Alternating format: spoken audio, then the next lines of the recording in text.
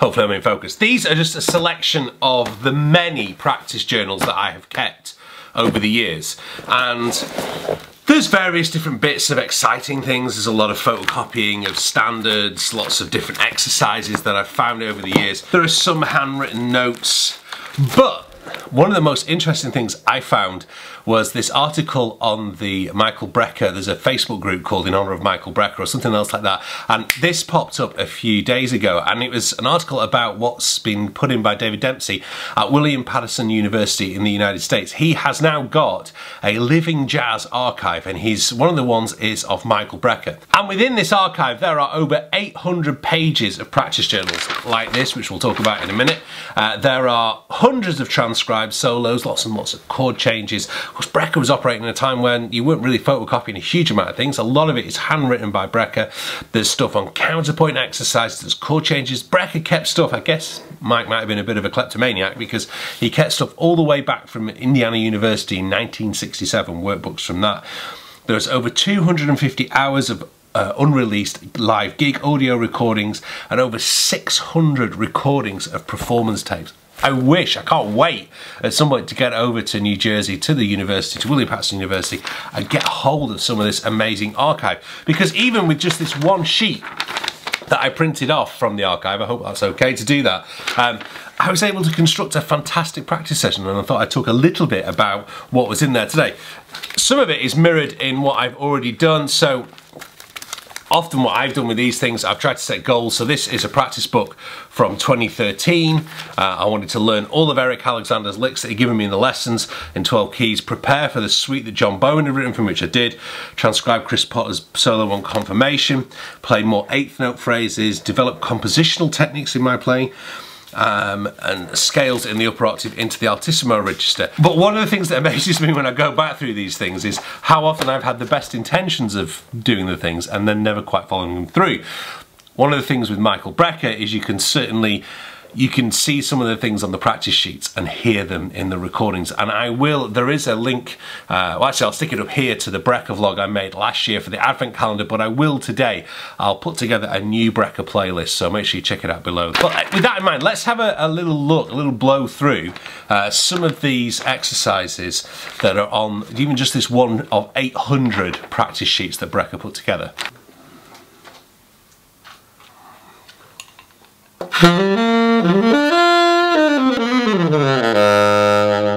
So the first thing Brecker has on his sheet is two Gary things. Now what he's referring to there is Gary Campbell. I don't know whether Brecker had the book. I would imagine this was maybe before Gary Campbell had produced the book. Maybe it wasn't, maybe he had got the book, but two things. And what Mike's written down here is a D triad and a C minor. And I've mentioned before in the book on, sorry, in the vlog on triadic pairs, the goal of a triadic pair is to take two triads that don't share a note, so D major and C minor, and play those together. So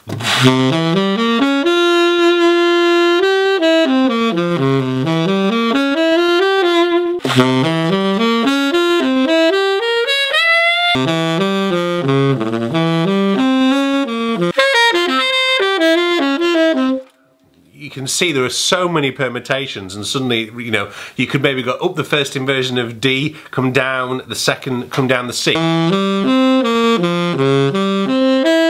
You could practice that for hours and hours and hours and hours. And then he's got this kind of little phrase. So doing that down in minor thirds is a really great exercise.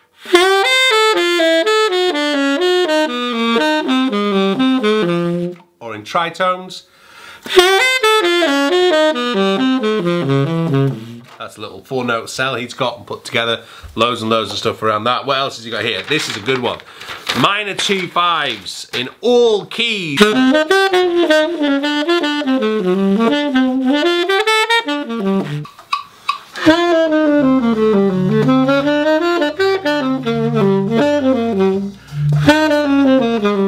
And then he's got Lydian augmented chords diatonically. I love the Lydian augmented scale. I have spoken about it before. Lydian augmented is a major scale with a raised fourth, raised fifth. If you're doing it in chords,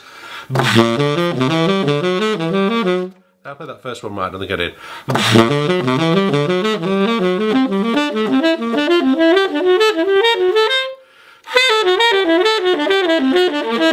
Michael Brecker thought it was worth practicing. I definitely think it's worth practicing. And there's a Study Hal Sharp 11 stuff, which I don't quite know what that is, but here's Brecker. And what I love about Brecker is you can hear the transition of what that's going on in the practice room out on the saxophone, but not in a mechanical sort of way. Yes, Mike Brecker plays a lot more lick-based material, and he kind of what Chris Potter has been to players of my generation, so those guys now in their 30s. I'm still in my 30s. Brecker, for the guys in their 40s and the 50s, was the guy. I remember one of my teachers, Michael Ford, talking a lot about Mike Brecker, and Ben Castle talking to me about how him and Dennis Baptiste, the two really good UK bass players, used to kind of trade Brecker licks off against each other when they were both studying in music school. So a lot of stuff there. Check out the archive. I've linked it below. It's definitely worth checking out. And if you're near the university, go along, make a video about it, tell me about it, because I need to wait till I can cross the pond before I can go there again. Anyway, back to my practice.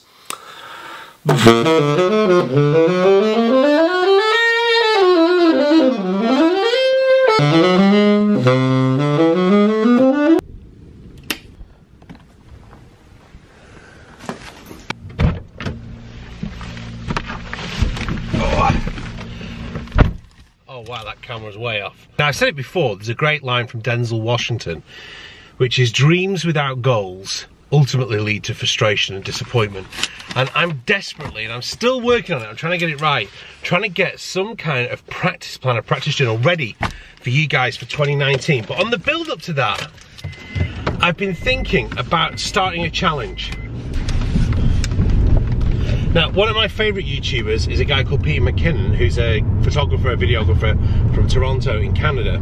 And Pete has got, at the moment, he's got what he's calling the PM Grid Challenge, where he's challenging those people who follow him on Instagram and YouTube to take on this photography challenge of turning their Instagram feeds kind of into all sorts of autumnal colours.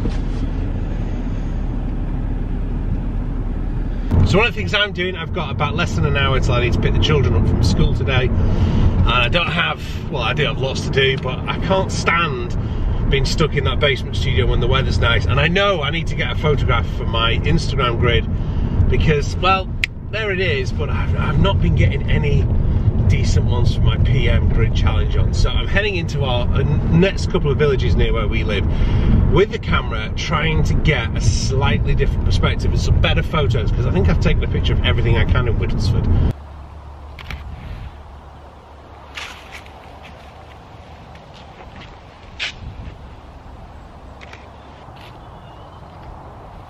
So with that in mind, and in light of, let me get me in focus, in light of the practice books idea, I've decided I'm going to start my own challenge. Now, it's just going to be a 20-day challenge, but it's going to be exclusively on my Patreon channel, which you can find below. Why on Patreon? Well, it's going to take quite a bit more work than a normal vlog, and Patreon is a great way for you guys, if you're really into what I do, to help support it. And the great thing is, you can be a patron of mine for just $2 per month. You can't even buy a cup of coffee a month for $2 a month. So if you think what I'm doing is worth that $2 a month, please head over to Patreon, and in 2 weeks time I'm going to start this 20-day challenge. I'm going to go through all my practice notebooks, which contain exercises that I've done with Eric Alexander, with Branford Marsalis, pick up stuff I've picked up off Joshua Redman and Chris Potter and Mark Turner and all those other guys that I've been very, very fortunate to have either lessons, conversations, or just other things with. maybe even some of the Brecker stuff as well, because so much of what's in those Brecker books I'm already doing myself. So I'm going to head over to Patreon. It's going to be on there. It's going to be an exclusive Patreon. You're not going to find it on Cambridge Saxophone. You're not going to find it on my YouTube channel. I've decided I'm going to give my patrons a real treat. So like I say, just £2 a month, $2 a month even, which is less than £2, and you can have all that on there.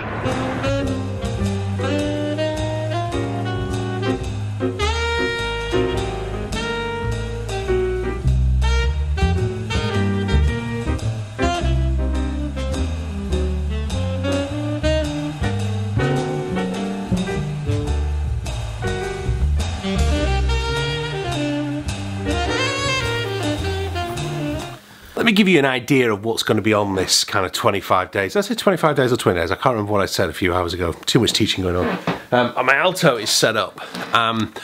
One of the things, when I was doing that minor 2.5, and it's kind of as something that Brecker wanted to practice, is always worth something to practice, is a little minor 2.5 lick. Now, got it on alto, doesn't really matter what saxophone you're on or even what instrument you're on, it always works.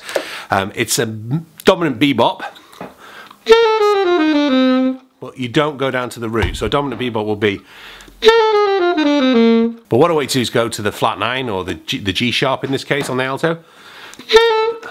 I've just knocked the reed.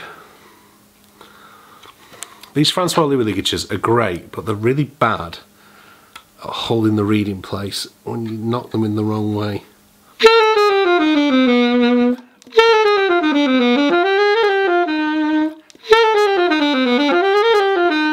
It's great on autumn leaves on that minor 2.5 or any kind of minor 2.5. Really nice lick.